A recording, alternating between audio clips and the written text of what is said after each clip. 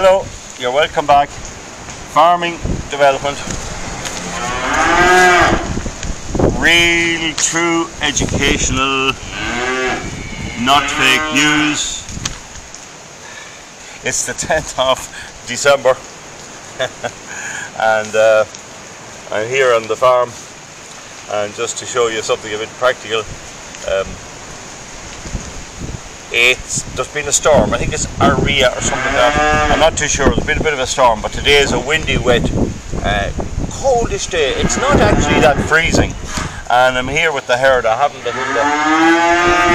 in the process of weaning, so I'll have to pick my words to suit the calves.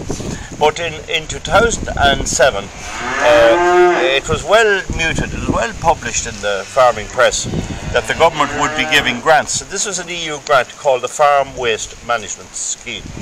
Essentially, it built housing for cattle, but for my operation, my cattle herd, the suckler herd, I had a tank in which the effluent from the cattle, the urine and the dung, went down through and stored in a tank.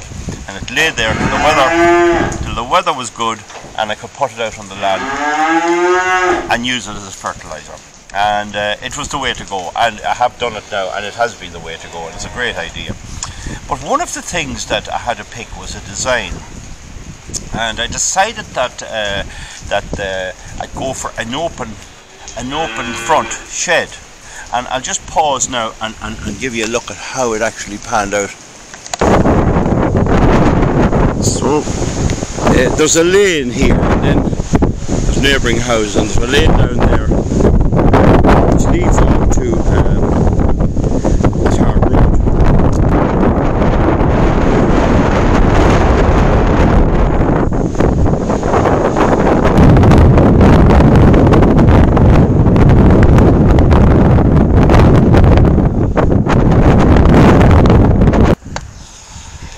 So what you've seen in that video, I'll have to be careful here with my microphone, what you've seen in that video is the general outlay of the shed, and there's a lane running behind it here, and that goes down to a tarred road here at Drumskerry and Curdlass. And so I had to pick a site, and I chose this site. The land wasn't that good under it. It was convenient enough to the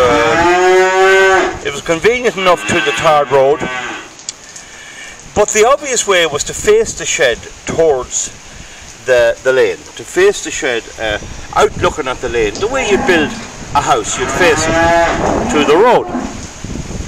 So you'd face it to the road. But before I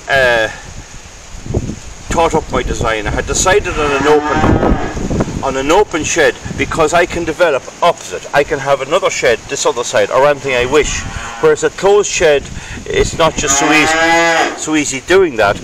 And also the air gets into the shed, but I didn't want it breezy. So what I did was I went round and got advice from every farmer I know and everyone I know.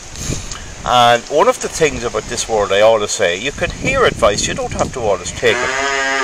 And most people will give you good advice, and they may have been here before. So another issue was the height of the shed. And I left I left it capable of handling a vehicle, a tractor. I think it was 11 feet. And that was take most tractors. I didn't want it too high, because then you had more air, more cold. Now the thing about cattle in the shed is you need them aired. You need them to have air, but not shivering and not a breeze. Calm conditions inside. Now, so that was that. So one of the things I did when I decided on this site was come down and experience it in all kinds of weathers. And as I expected, the wind is from the south-west, prevailing that way. It's coming that way. So most of the wind comes across. Only for a short time in the springtime do you get east winds. And for now, I have a pile here of clay to try and shade that off. So I'll just show you that. So I have a large pile there like that.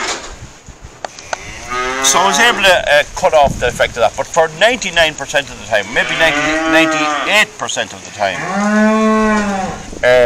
I can have my front of my shed facing away from the wind, whether it's the north, the south, the northeast, the west, the southwest, and that means that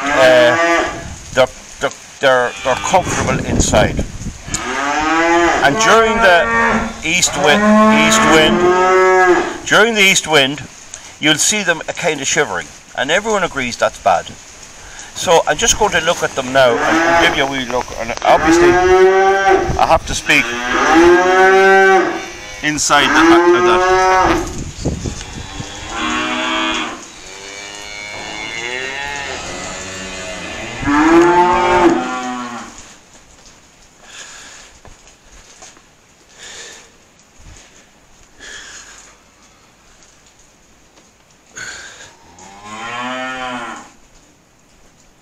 So here we get two having a bit of a rest, and they always like to rest near the front where the feed is. And you can see that from their hair and that there's no breeze. They'll probably get up now, I don't want to disturb them, but there's another one resting in there. So, and there's another one in there. So you see that there. And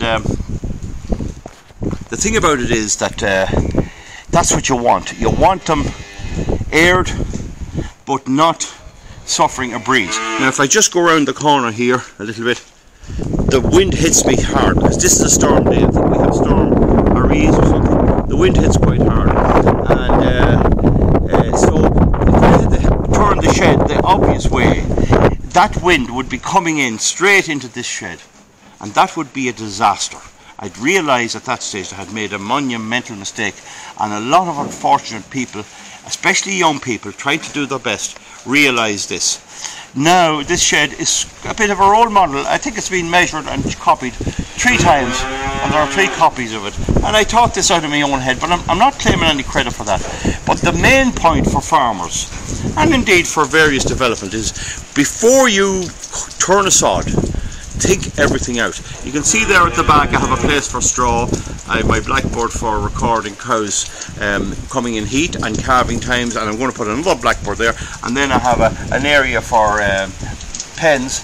I have the crush at the back. You probably see the crush there. We'll see now, can I get it? I'll have sticks across. You can see the crush there, and all that, and so that's it. And I used wood for the partitions and places. Wood is great for cattle too. It's a warm substance, so you'll see them lying here. So right, that's nearly all about this video, and it's an unusual one, but mainly for farms. There is one other thing I'm going to deal with in another video, but I won't be doing it today because I have to get on with the weaning process.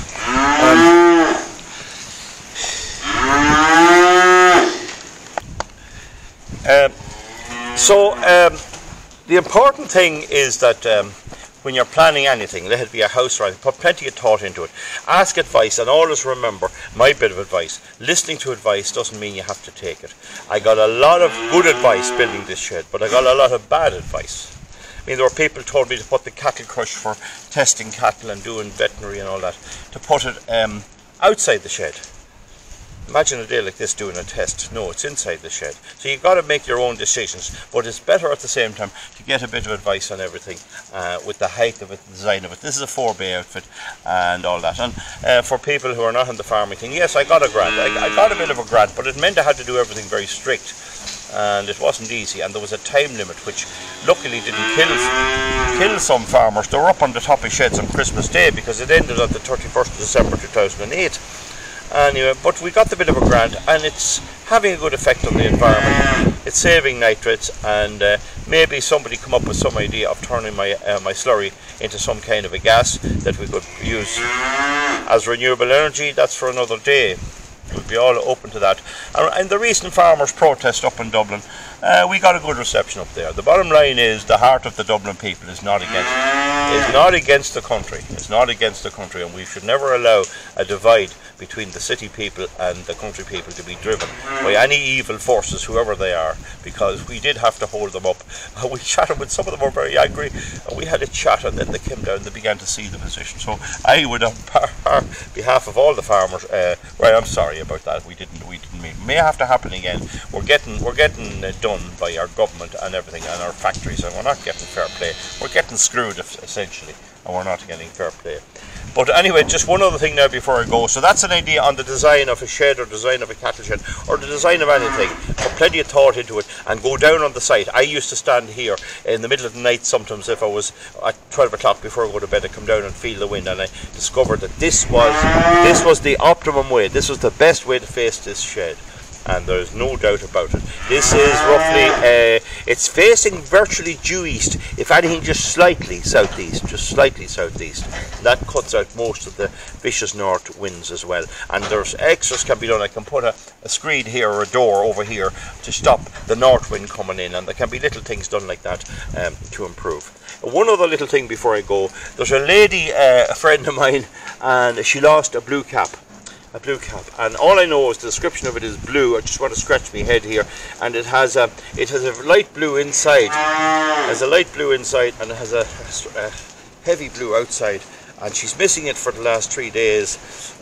And if you know anything about it, get on to me personally now. Don't contact the Gardaí, and don't contact her, because if you do, the next video could be on how to install a TV aerial on the doghouse. So with that anyway, we leave you go. By the way, I had an earlier video in which I put a book across a cow's back. A lot of people didn't get the idea of that. I had a book across the cow's back. It's there yet, and I was writing on it, and I was drinking tea off the cow's back. The whole idea of that was the fun. How did the cow stand? Why did she stand? And the answer to that is I had her trained. I give her a bit of a scratch every day, and she loves being scratched, and she's a quiet cow. But a lot of people didn't get that idea. They didn't actually get the fun of that. That was meant to be funny. It's meant to be, how does he do that, you know? Is all his cattle like that? Well, no. Only one of them was exceptionally quiet, and they made the wee video of the book on her back, using it as an office. It's meant to be funny. Whether it is or not, that's another day's work.